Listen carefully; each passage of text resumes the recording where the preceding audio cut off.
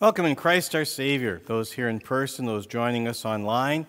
We've got things all decorated here. This is a season of Advent as we prepare for Christmas and prepare for Jesus' second coming also. What a joyous time. Today in worship, we're going to also introduce a new liturgical song, not new words, but a new melody. If you have a service folder, if you turn to page 11, and if you don't have a service folder, you could take one of those blue hymnals and open it up to page 202 in the front.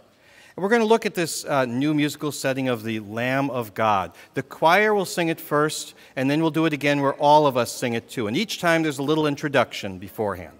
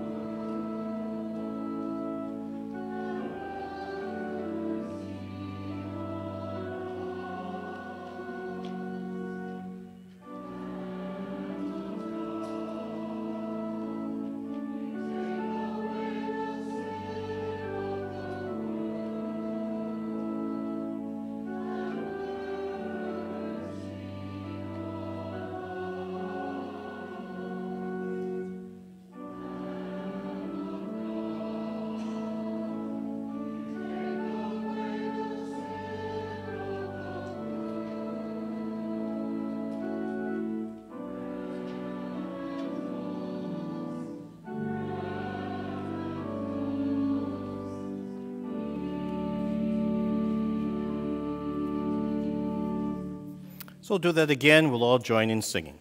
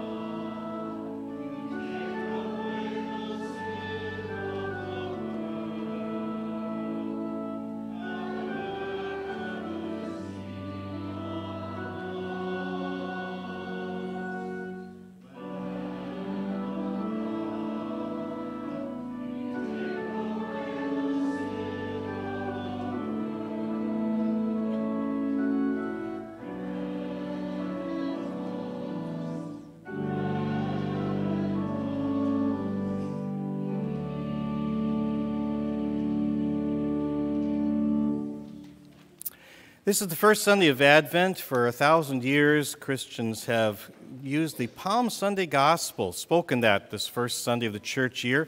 Just as the people praised Jesus as he came to Jerusalem, so we praise him.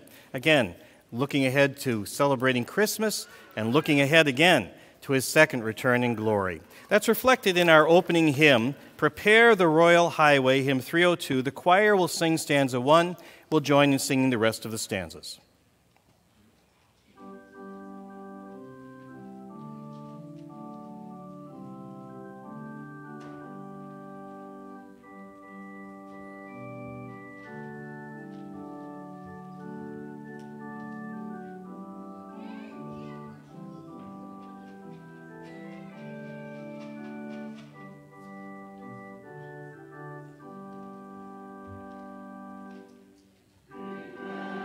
Prepare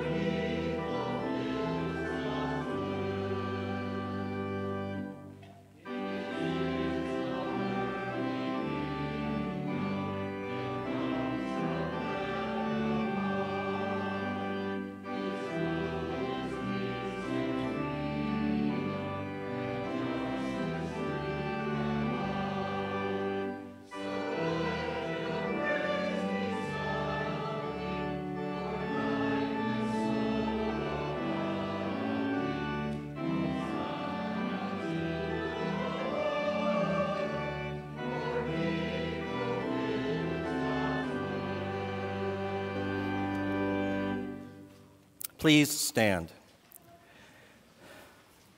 In the name of the Father, and of the Son, and of the Holy Spirit. Amen. If we claim to be without sin, we deceive ourselves, and the truth is not in us. If we confess our sins, God is faithful and just, and will forgive us our sins and purify us from all unrighteousness. Let us confess our sins to the Lord. Holy God, gracious Father, I am sinful by nature and have sinned against you in my thoughts, words, and actions. I have not loved you with my whole heart. I have not loved others as I should. I deserve your punishment both now and forever.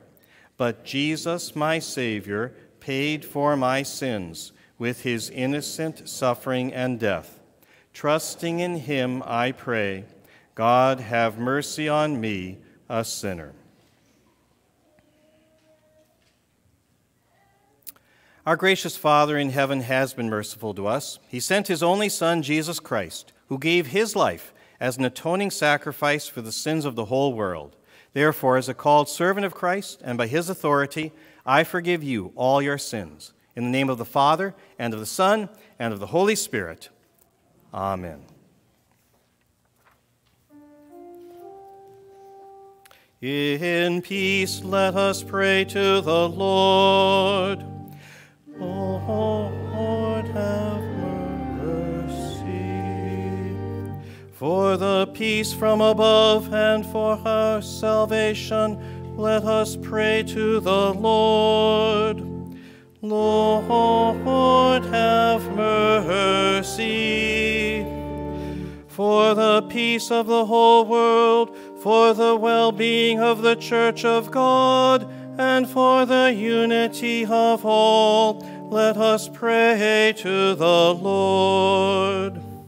Lord, have mercy.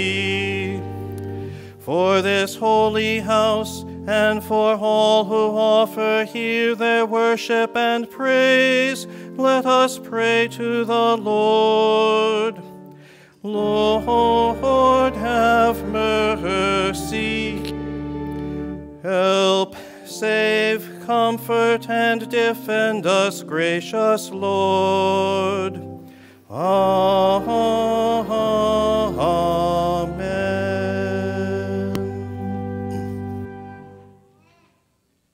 The Lord be with you. And also with you. Let us pray. Stir up your power, O Lord, and come. Protect us by your strength, and save us from the threatening dangers of our sins. For you live and reign with the Father and the Holy Spirit, one God, now and forever. Amen. You may be seated. This is the first Sunday of Advent. We look to Jesus coming. We remember his first coming, Christmas. We look ahead to his second coming. Isaiah, thinking ahead to the idea of the Lord God coming to earth, at first wanted God to come to punish his enemies. And Isaiah recognized his sin, the sins of God's people. But then he looked to the Lord and recognized that he would endure in the day of the Lord's coming. This will be the basis for the sermon, our first reading from Isaiah 64. Oh, that you would rend the heavens and come down, that the mountains would tremble before you. As when fire sets twigs ablaze and causes water to boil, come down to make your name known to your enemies and cause the nations to quake before you.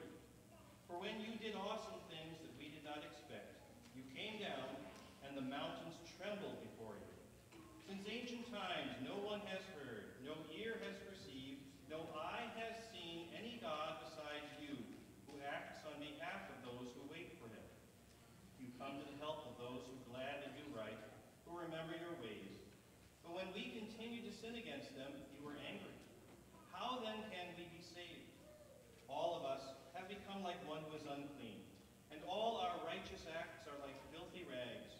We all shrivel up like a leaf, and like the wind our sins sweep us away. No one calls on your name or strives to lay hold of you, for you have hidden your face from us and have given us over to our sins. Yet you, Lord, are our Father. We are the clay, you are the potter. We are all the work of your hand. Do not not be angry beyond measure, Lord. Do not remember our sins forever.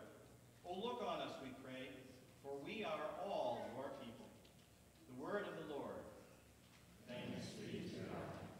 The choir will sing its anthem, welcoming the Lord God.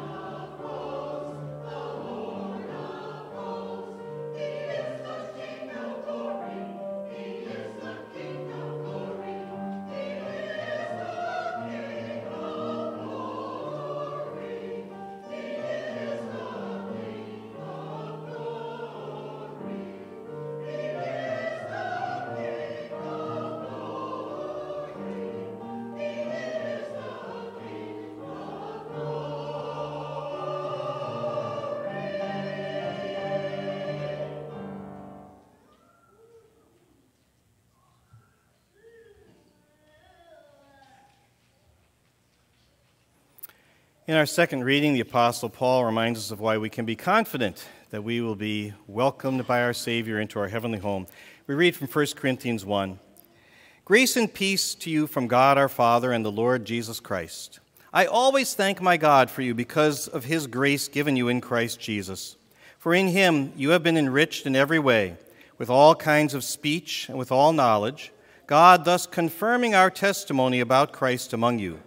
Therefore, you do not lack any spiritual gift as you eagerly wait for our Lord Jesus Christ to be revealed. He will also keep you firm to the end, so that you will be blameless on the day of our Lord Jesus Christ. God is faithful, who has called you into fellowship with his Son, Jesus Christ, our Lord. The word of the Lord. Thanks be to God. If the young children would like to come forward, I have a brief children's message to share with you today.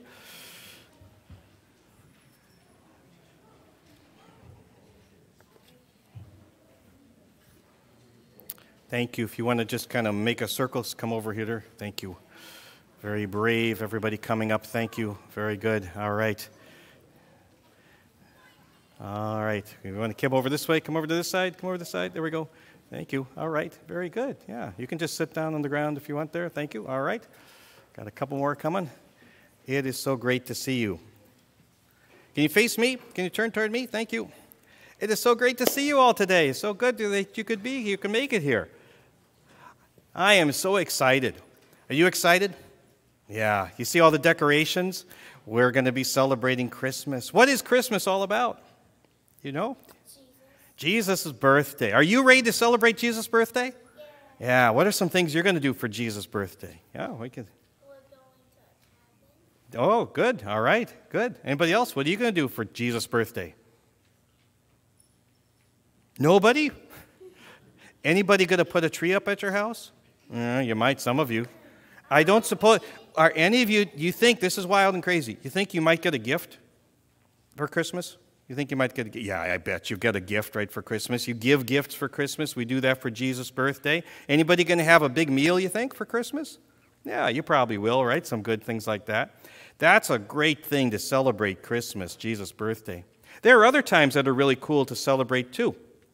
I have a ticket from something I got to go to just this past month. It was a big concert, thousands of people there in this huge, huge hall, and it was really cool. I especially liked it because one of the people singing was one of my sons. He was just one of the people there. He got to sing some solos there in that big concert, and that was really special.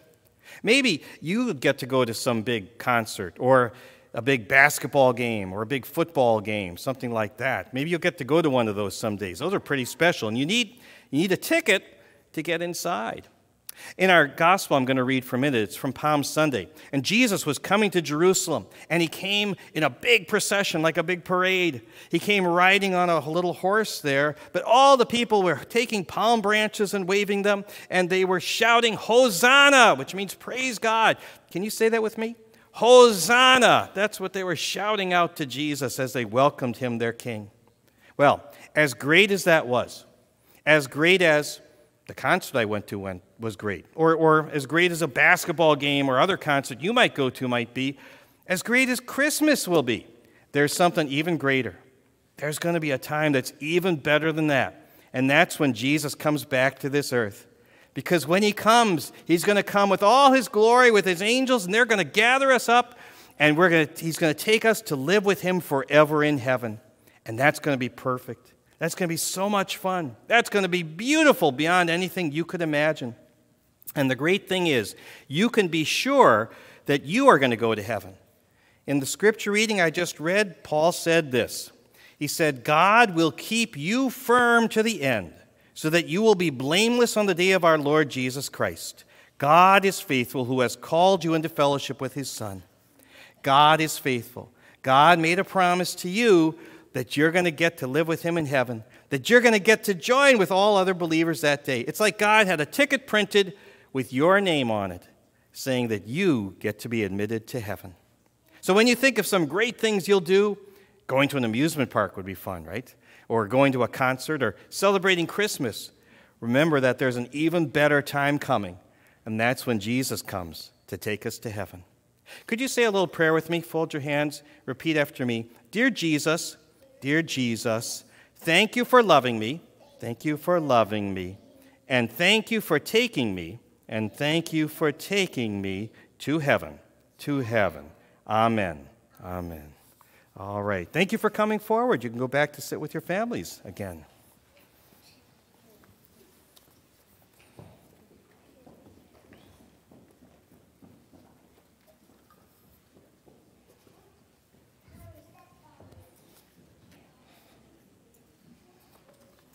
Please, if you would stand for the gospel acclamation and the Palm Sunday gospel of our Lord.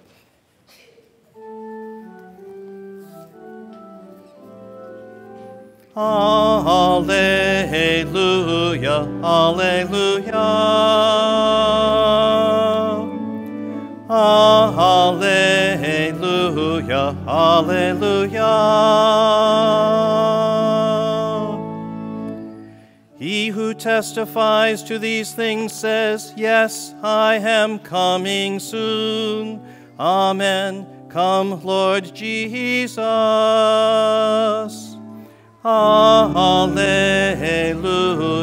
alleluia.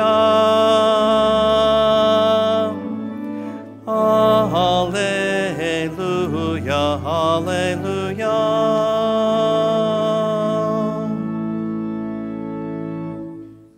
Holy Gospel according to St. Mark, chapter 11. As they approached Jerusalem and came to Bethphage and Bethany at the Mount of Olives, Jesus sent 2 of his disciples, saying to them, "Go to the village ahead of you, and just as you enter it, you will find a colt tied there which no one has ever ridden. Untie it and bring it here. If anyone asks you, 'Why are you doing this?' say, 'The Lord needs it, and will send it back here shortly.'" They went and found a colt outside in the street, tied at a doorway. As they untied it, some people standing there asked, "What are you doing untying that colt?" They answered as Jesus had told them to, and the people let them go. When they brought the colt to Jesus and threw their cloaks over it, he sat on it. Many people spread their cloaks on the road, while others spread branches they had cut in the fields. Those who went ahead and those who followed shouted, "Hosanna! Blessed is he who comes in the name of the Lord. Blessed is the coming kingdom of our father David. Hosanna in the highest heaven." The gospel of the Lord. Praise be to you, O Christ. You may be seated. Our hymn of the day, number 314, picks up the theme of our first reading from Isaiah. "O Savior, rend the heavens wide."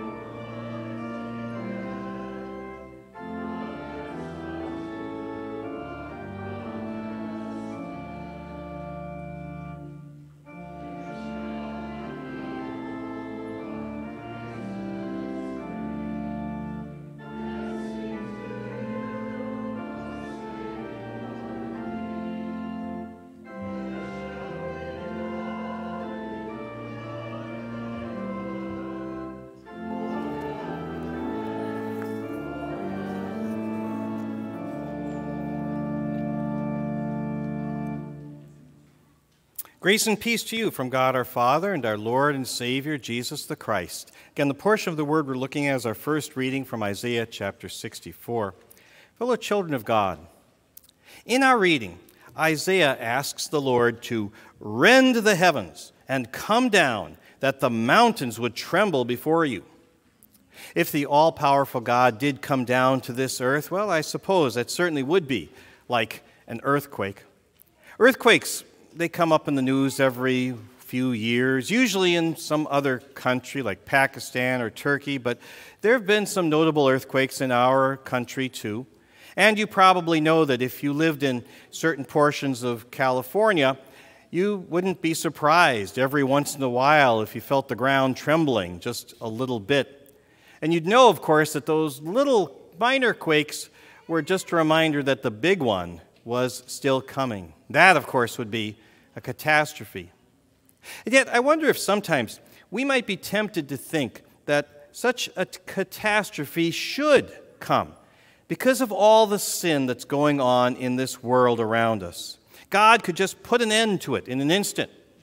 And in fact, when Jesus comes back to this earth, he is going to destroy all immorality and all people who insist upon living their lives in that way, destroying this world and creating a new earth for us to live on for eternity. Sometimes we might want to say the words that Isaiah spoke in our lesson. Oh, that you would rend the heavens and come down, Lord. Looking at others, we might desire this. But then, if we look at ourselves and if we're honest, we have to realize that we should fear the Lord's coming. But then God gives us a different perspective. We look at our Savior, and we are reminded that we will endure God's coming upon this earth. May God today strengthen our faith as we prepare to celebrate His first coming at Christmas, and also as we look forward to His return to this earth on a day to come. Isaiah, he looked at the world of his day, and he wanted God just to judge the whole world and be done with it. Isaiah was God's spokesman about 700 years before Jesus was born on this earth. And he saw a world that was just covered in sin. And not just out there, but also among God's people. The Lord revealed to Isaiah that about 100 years later, he was going to discipline his people by having the Babylonians come and overrun the nation there of Israel, and the people would be taken away into the Babylonian Empire. Isaiah really here is voicing what the people would say at that time, that God should just come down with all of His power, wipe out all those pagan empires, and restore the nation of Israel. It could be easy for us to have a similar attitude. From all appearances, God's kingdom today, His holy Christian church, is certainly taking a beating. Sin seems to be just getting worse. More and more people reject God and His laws, live for themselves. Some even just mock God or mock His people. Some people just say that they are enemies of God. Well, if God were to rip open the heavens and come down to His earth, His enemies would certainly be in bad shape. Just imagine having the anger of the Almighty God vented upon a person. Isaiah says, as when fire sets twigs ablaze and causes water to boil, come down and make your name known to your enemies and cause nations to quake before you. God would certainly set His enemies on fire. He'd leave them quaking. They'd be completely terrified. Even more than that, they would feel completely hopeless because they had rejected God, their only Savior. And if they were now going to have to stand, they'd have to do it on their own 2 feet. But standing before the Almighty God, they wouldn't stand for very long. As I said, looking at other people, we might be tempted to think that God should come down right now as with all of His might. But if we stop and consider our own situation, recognize our own sinfulness, well, our perspective changes. Looking at ourselves, we must fear God's coming. Isaiah said, you come to the help of those who gladly do right, who remember your ways. But when we continued to sin against you, you were angry. How then can we be saved? And we have to say the same thing. We know God's ways, that is, His laws. We have them written down in the Bible, summarized in the 10 Commandments, and yet we keep falling into those sins, whether it is greed or lust or pride or hatred. Those sins just keep on getting the better of us each day. And of course, the same thing happened with the Israelites in Isaiah's time, and their giving into sin led to dire consequences. God doesn't just punish sin with a little fine. No, God says your sin means you have to be separated from me completely. Isaiah noted that that's what God had done to the Israelites. No one calls on your name or strives to lay hold of you, for you have hidden your face from us and have given us over to our sins. He talks about them wasting away, melting like a wax candle. That's what it's like to be separated from God. All of us, Isaiah said, all of us have become like one who is unclean, and all our righteous acts are like filthy rags. We all shrivel up like a leaf, and like the wind, our sins sweep us away. You know, even when we try to do good, it gets tainted by sin. Like, let's say you want to help a homeless person, and that would be a wonderful thing to do. And yet, it would be so easy to start to think, well, I did this good thing, now somebody should thank me for doing that.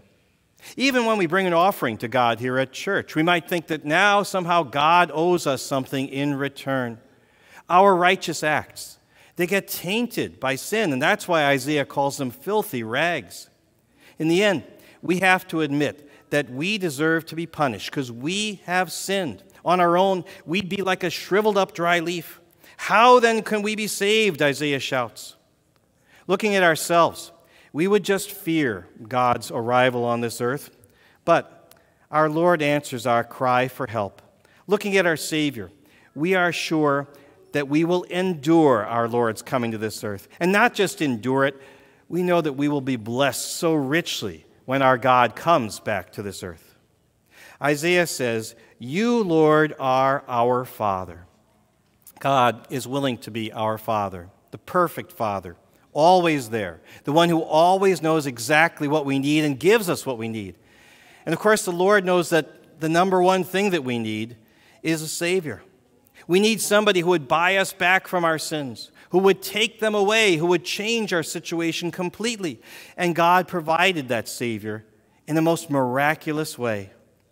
Isaiah says again, "Since ancient times, no one has heard, no ear has perceived, no eye has seen any God besides you who acts on behalf of those who wait for him."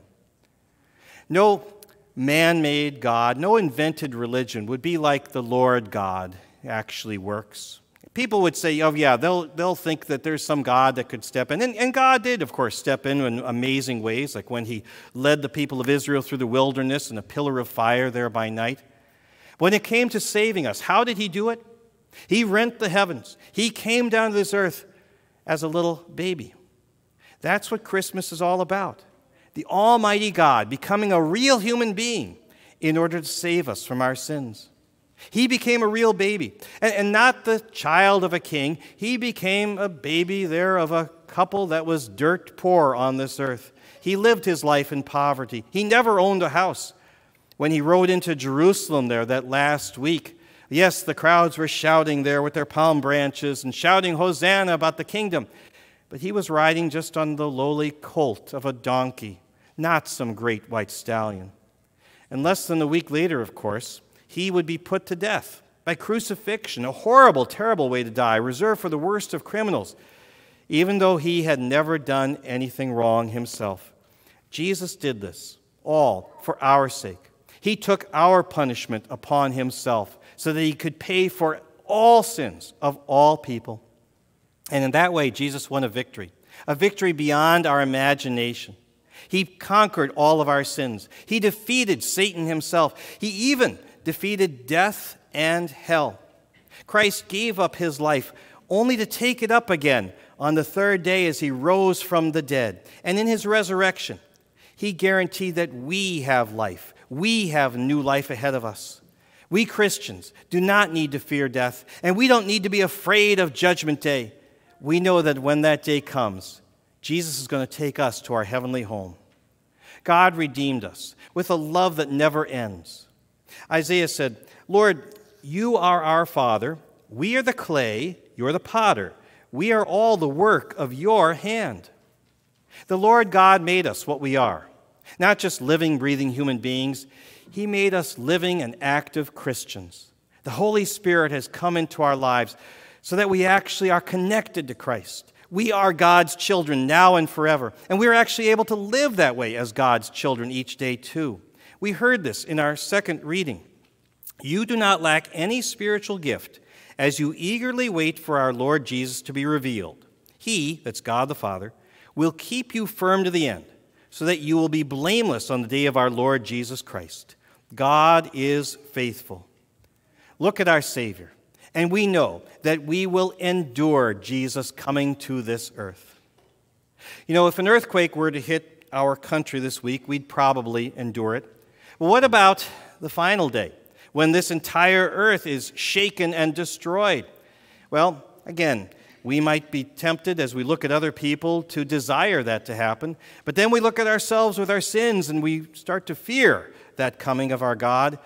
But then we look at our Savior and we know that we will endure, that we will in fact endure forevermore. When the Son of Man comes to this earth with his power, with all of his glory, with all of his angels, he will gather us together. The loud trumpet will sound, and we will be brought before our Lord Jesus.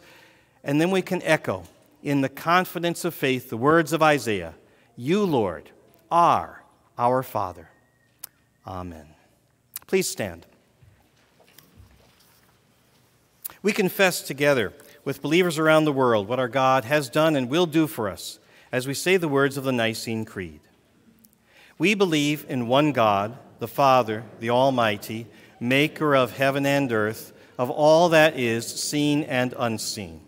We believe in one Lord, Jesus Christ, the only Son of God, eternally begotten of the Father, God from God, light from light, true God from true God, begotten, not made, of one being with the Father. Through him all things were made. For us and for our salvation, he came down from heaven, was incarnate of the Holy Spirit and the Virgin Mary, and became truly human. For our sake he was crucified under Pontius Pilate. He suffered death and was buried. On the third day he rose again in accordance with the Scriptures. He ascended into heaven and is seated at the right hand of the Father. He will come again in glory to judge the living and the dead, and his kingdom will have no end.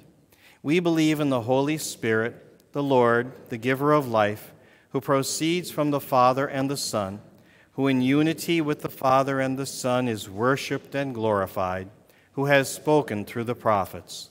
We believe in one holy Christian and apostolic church. We acknowledge one baptism for the forgiveness of sins. We look for the resurrection of the dead and the life of the world to come. Amen. You may be seated.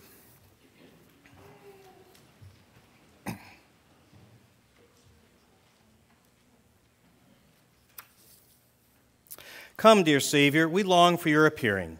Come to cheer us with your promises as you once cheered your ancient people throughout their long night of waiting and watching. Come to restore our hope. Rouse us from the slumber of despair. Lift our hearts from petty earthbound goals and direct our eyes above, from where you will soon come to make all things right again. Come and work in us a godly grief and a genuine sorrow over sin. Forgive us for the shameful way we have dishonored you and the shabby way we have dealt with one another. Through your mighty word, stir up in us a ceaseless yearning to give ourselves to others, as you have given yourself for us. Come also to rekindle our joy as we prepare to celebrate your first coming.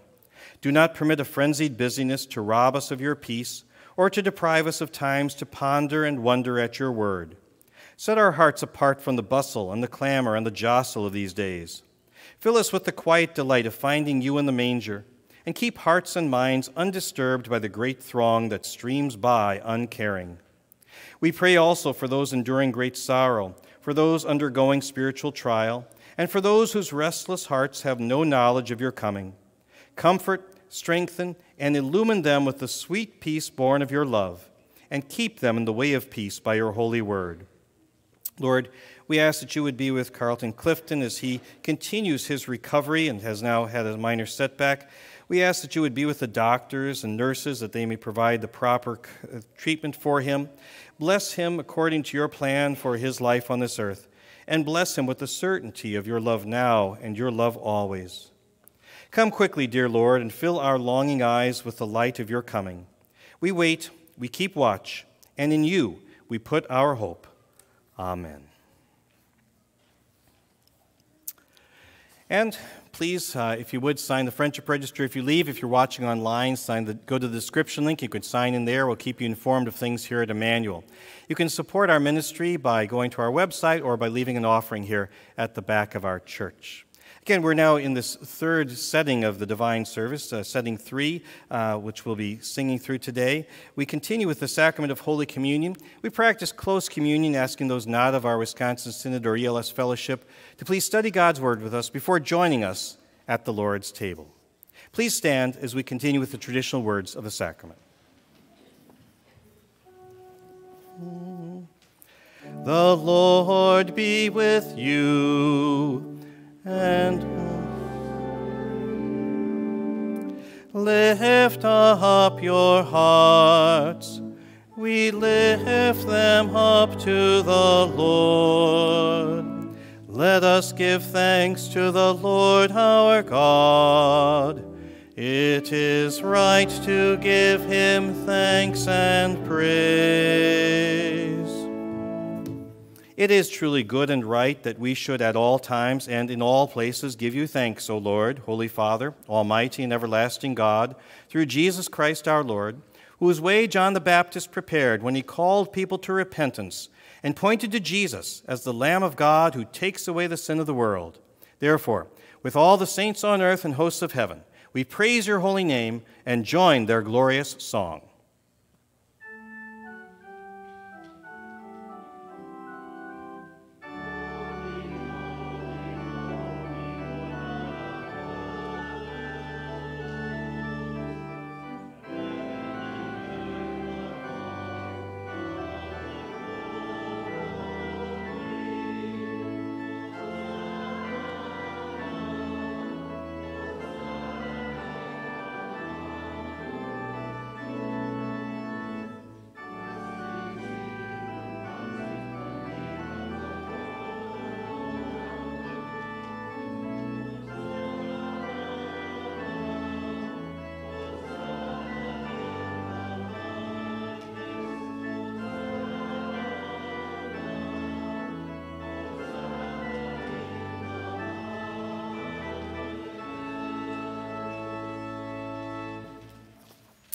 Blessed are you, Lord God, eternal King and gracious Father. In love you made us the crown of your creation. In mercy you planned our salvation. In grace you sent your Son to redeem us from sin. We remember and give you thanks that your eternal Son, Jesus Christ, became flesh and made his dwelling among us, that he willingly placed himself under law to redeem those under law, that he humbled himself by becoming obedient to death on a cross, that he has destroyed death and has brought life and immortality to light through the gospel. Bless us as we receive your Son's body and blood in this sacrament. Forgive our sins, increase our faith, strengthen our fellowship, and deepen our longing for the day when Christ will welcome us to his eternal feast. Praise and thanks and honor and glory be to you, O God our Father, and to your Son, and to the Holy Spirit, one God, now and forever. Amen. Our Father in heaven, hallowed be your name. Your kingdom come, your will be done, on earth as in heaven. Give us today our daily bread. Forgive us our sins, as we forgive those who sin against us. Lead us not into temptation, but deliver us from evil. For the kingdom, the power, and the glory are yours, now and forever. Amen. Our Lord Jesus Christ, on the night he was betrayed, took bread, and when he had given thanks, he broke it and gave it to his disciples, saying, "Take and eat. This is my body, which is given for you. Do this in remembrance of me." Then he took the cup, gave thanks, and gave it to them, saying, "Drink from it, all of you. This is my blood of the new covenant, which is poured out for you for the forgiveness of sins. Do this whenever you drink it, in remembrance of me." The peace of the Lord be with you always. Amen.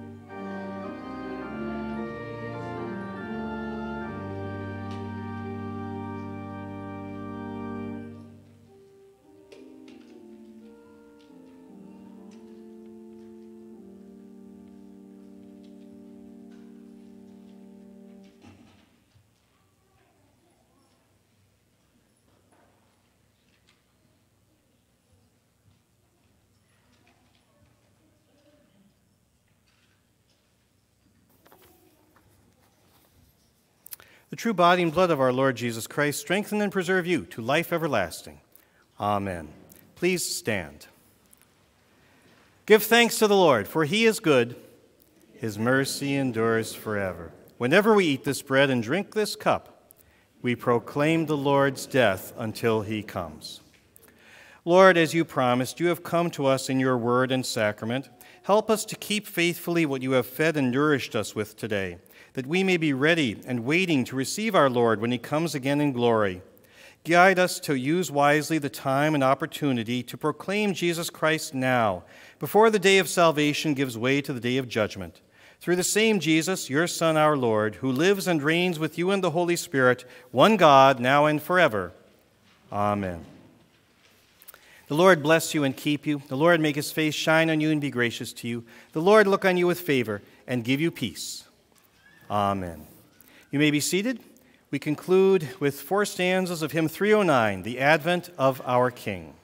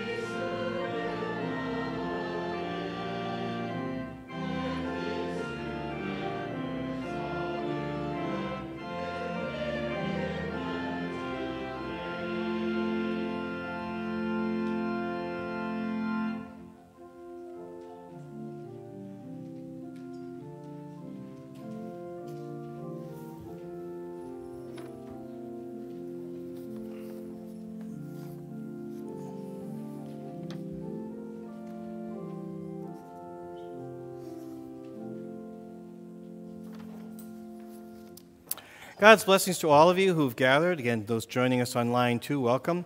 I pray that God's word has strengthened your faith, and of course the body and blood of Christ strengthens us always. Thank you to those who helped decorate the church, made it very lovely for this Advent and Christmas season that we'll be celebrating for the next month or so. And as you saw, there are tables set up in the back because the meal has been prepared, and I think there's enough food that even if you didn't sign up, you can stay. So please go ahead and join us if you can for that luncheon here after the service. This coming week, we have an Advent song service Wednesday night here at the church, going through different Advent carols and scripture readings.